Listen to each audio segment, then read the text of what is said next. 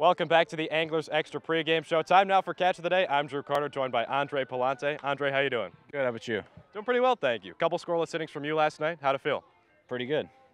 What were you throwing out there? Can you give us an idea of your arsenal? Yeah, I throw a fastball, slider, curveball, and I'm developing a changeup.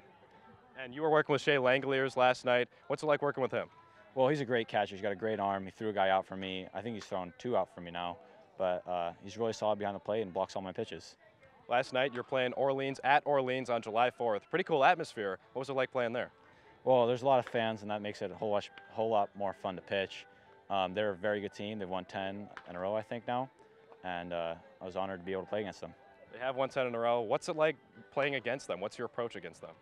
Well, going into the game, I didn't know much about them. But as I started pitching, I realized that they were very aggressive with the bats. And their biggest fall point was off-speed. And I think if we throw it early and often, we'll be fine against them.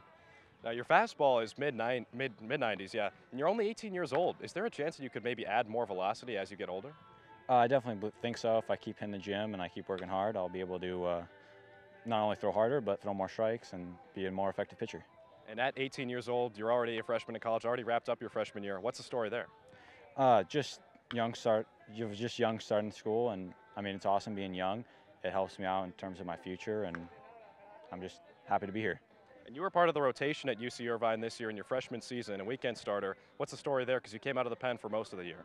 I started the year off as a starter. I earned the spot in the fall, and our Friday guy, Cameron Bishop, who's also on the team, got hurt, and I took over the spot. Didn't do too well, so they moved me to the back of the bullpen, but that's kind of where I found myself the rest of the season and did the best I could.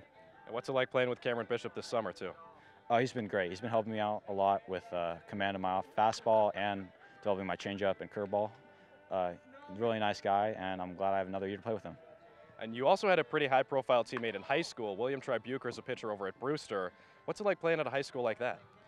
Our high school that year was phenomenal. We had a first-round draft pick in Colby Allard, a second-round draft pick in Lucas Herbert, and then, of course, William Tribuker and me both on the team, all on the team. I mean, it was awesome watching Will pitch last week.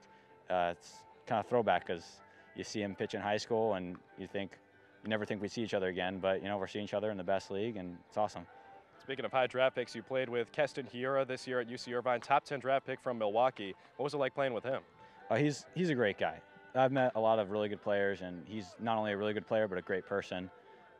He loves the game of baseball, and I think he's going to be playing it for a long time.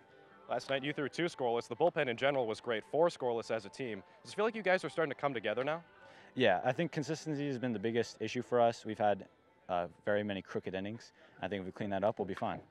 And can you give me an idea of what the relationships are like in the bullpen? It seems like you guys are pretty close. Oh, we're all great friends. It's pretty fun being out in the bullpen. This is definitely the best summer league bullpen in the nation, and I don't want to be anyone else. Who are some of your best friends in the bullpen?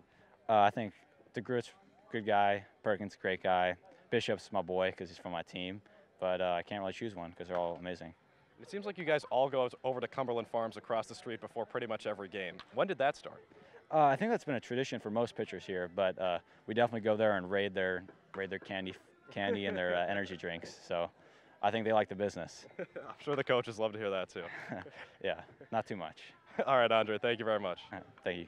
Andre Palante, last night was tremendous for Chatham. Tonight, the Anglers, a rematch against Orleans here at Veterans Field. Now back to the Anglers Extra pregame show with Max Hers.